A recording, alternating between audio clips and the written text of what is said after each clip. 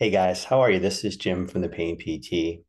And today we're going to talk a little bit about defense mechanisms and what they are and how they block you from feeling your feelings and working with them in the right way. And we're going to be going over more of this in my weekly groups I do. Each month we'll be starting the next groups for this upcoming month this week. So if you want to sign up, go to my website, thepainpt.com, and you can fill out a request form. And we practice a lot of somatic work as well as going through the understanding and the knowledge and what we want to do and how we want to handle these brain symptoms. I call them BS, brain symptoms, or TMS, and how we work with that. And so you guys can get more information there. It's been a really good group. So I want to touch base today on defenses. Okay, defense mechanisms. Defenses are ways that we defend, you could say, against the feeling in the body or against the sensation or what you guys would call a symptom. Okay, so remember, a symptom in your body is just something you feel. A symptom is a feeling. Okay, a symptom isn't a thought. It's something you do feel in your body. And the idea here with brain symptoms, okay, are generated by your nervous system, central nervous system, brain, is that these are benign, harmless sensations or feelings. They're not something that's created locally from some kind of tissue damage or structural damage. They're produced centrally in the brain through signals from the nerves, okay, and end up creating chemistry and chemical reactions. But the brain produces it, not the body. So it's, in a sense, a reaction. It's an emotion. It's sensitization. It's what we call conditioning. It's the brain reacting to something, being triggered or being turned on or staying turned on, um, either over a period of time from conditioning or from sensitization and overreaction. But essentially, what's happening, guys, is bad as the stuff feels, it's not sinister. It's bad. It feels bad, but it's not bad. It's not what it means. You guys mean it or believe it or see it as completely bad, and you're treating it and looking at it as if there's something wrong with you, like a physical structural problem. But we don't want to do that. Okay, we don't want to do that. So what happens is, because the stuff can feel bad and you've had it for a long time, it's chronic, we develop defenses against what we feel, meaning we don't want to feel it. We don't want to be open to it. We don't want to allow it in to be felt so it can go. So defenses are something we do to block, avoid, distract, not feel what's there. Now you can imagine there's a lot of different defenses that people have against these strong feelings. Now, again, the strong feelings can represent emotions, because a lot of you have been through adverse childhood events, ACE scores, which I screened for in my initial assessment. A lot of you guys have anxiety and sensitivity and depression. So these are going to generate very strong emotions, feelings, aka symptoms in your body that you may have difficulty handling and not wanting to feel because of your history. But remember, guys, there's nothing wrong with this stuff. So we do want to feel it. We do want to open to it. We do want to allow it. We do need to let it pass. So a defense could be anything from a distraction. Okay, you notice a feeling come up and you consciously want to distract yourself or ignore ignorance. I want to ignore it. Okay, now distraction is not necessarily bad. It's one of the tools we can use once you've addressed the feeling in the body. Once you've consciously have an approach to it and you put emotion, then you can go and distract. Okay, but if you're just avoiding the feeling, avoiding the sensation and the symptom, that's is ignoring, trying to ignore it. Okay, that's a defense mechanism. Avoiding the feeling in any way, avoiding the sensation, or trying to get away from it and stop it, which could be to numb it out through medicine and drugs, to do some kind of treatment for it, to stop it or fix it. That is a defense mechanism against the feeling. Okay, that is something you're doing to try to stop it. That's a defense. If you were to change the subject, when this happens sometimes in the session, that's a defense.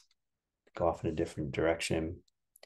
if you were to shut down internally to what you're feeling, which can happen, by the way, guys, automatically through the subconscious nervous system, a freeze state, you shut down, you become numb. That's a defense against the feeling. Now, some of this is happening consciously and some of it's happening unconsciously. I've seen it. It's incredible. Sometimes the brain will switch the feeling. Sometimes it will, something's arising, the person's uncomfortable, so they become anxious as a secondary defense, or as a defense against the feeling. So we have all these things, guys. You can have projection. You can put it onto something else. You can rationalize. Okay, that's another way to defend against the feeling. You get up on your head, try to think away the feeling. There's so many things we can do. People using different cannabis or alcohol, or drugs, defenses. Exercise, over-exercise can be a defense against the feeling. Watching TV, too much television, chocolate, coffee. Now, these things aren't bad. I'm not saying you can't do any of these things, but it's, what are you doing it for? Just doing it for enjoyment and pleasure? Or are you doing it as a defense against what you feel? Meaning you don't want to feel this. You're trying to avoid the feeling, defend against it. You don't want it. Okay. The idea here, guys, is that we drop our defenses. We need to drop our defenses that are in us, what we do, so we can allow the feeling in, for the feeling to come up and out. Okay, remember the feeling is just caused by the brain. There's nothing wrong with it. There's nothing wrong with it. We'll learn more. We're going to go over more of this in the March group coming up, in my weekly groups for the month. We're going to continue to dive into this for you guys, whether you're with the groups for a while or you're just starting. We all need to learn this process. It's a universal process, but we're coming from different places in ourselves from what we've been through. We're trying to build what's called affect tolerance. Okay, it's a term, psychological term, the word tolerance, or tolerating the feeling. We need to tolerate the feeling until it passes. Through what's called a window of tolerance, a window of tolerance. We open this window in ourselves and allow whatever's here to come through the window so it can go out the window, meaning out our bodies, and pass. So guys, defenses, shutting the window down. I don't want to feel it. Defense is sort of like a resistance. Another defense could be you reacting negatively to what's going on. Okay, you blowing it up more through a defense, getting anxious over the feeling, getting worried, getting concerned, avoiding things, not going out and doing certain things, okay, because you don't want that feeling in your body, that sensation, that symptom to start. So that's a defense against it. I won't get it if I don't go out. Okay, but at the same time, you don't move forward, you stay stuck. Okay, guys, the feeling is not the problem, which means the symptom is not the problem when it's derived from your brain. It's not the problem. One of the problems is your defense against the feeling, that you don't want to feel it, and you'll do anything you can to avoid the feeling or stop it or fix it. That's a defense. And you can have any number of them, some conscious, some unconscious. We're trying to break it. My job is to help you guys drop your defenses, and that what you're feeling is okay. It's 100% okay. It's not what it seems. It's not what it means.